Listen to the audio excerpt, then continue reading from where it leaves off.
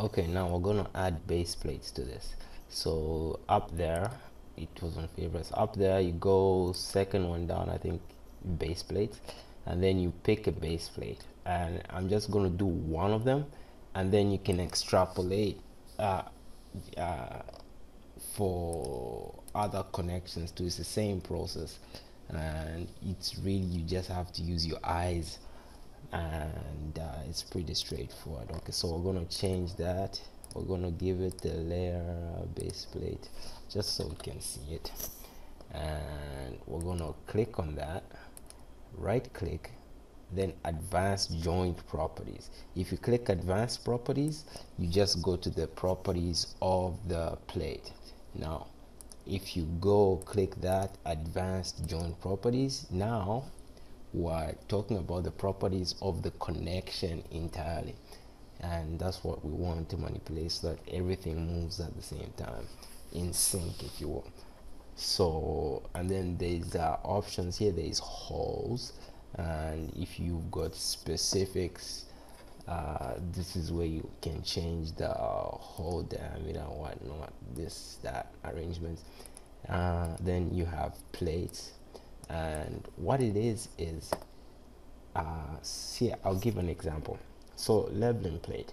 So if we want to add the leveling plate, we click that, see, it automatically adds itself, and we can change the leveling, the properties of the leveling plate. Say like projections, we can say, okay, it projects out one, projects out one, projects out one, see, and the changes are made accordingly. And if you're not sure, always look at this number here, 1, and look at the corresponding diagram here and find the 1, and you see that distance there, that's the distance they're talking about. So if you go to 2, projection 1, 2, that's on this side, of the beam, then 3 is on that side, 4, 5, and all these. So the numbers here correspond with the numbers in the diagram there, so you know what you're changing. And then there's shim plates, anchors, whatnot. There's so many things, stiffeners, and depending on what kind of base plate you want, you can make pretty much almost any kind of base plate from these options here. Then we go to base plate itself, and here you see again here, the one here is the thickness, corresponds to that one in the diagram. And then there's layout, column shortening, plate thickness. Yeah, what this does is the column gets shorter. They cut a piece of the column to fit the base plate, so the original level is maintained. So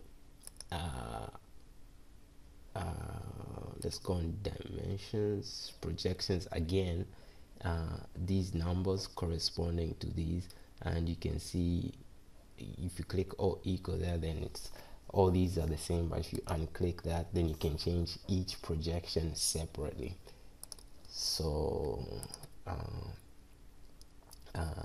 there's other options. I don't know if I should get into all these. I haven't used them all, but it's pretty self-explanatory. Again, you can fillet, corners, cut, whatnot, anchor.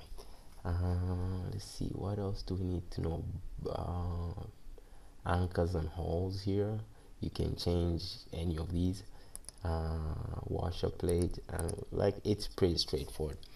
And depending on the type of base plate you want to make, you can change these properties.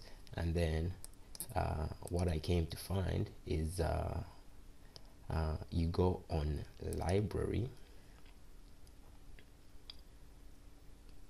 and you can save values. So now we've saved the values of this particular base plate, and I believe we can change the name there too by going to edit. Yeah, that one, and we're going to call it our base plate. How's that? Very creative. Okay, click OK, and then we close that. Okay, now in the next video I'm going to show how we're going to copy that base plate and move it wherever we feel like. So join me next time.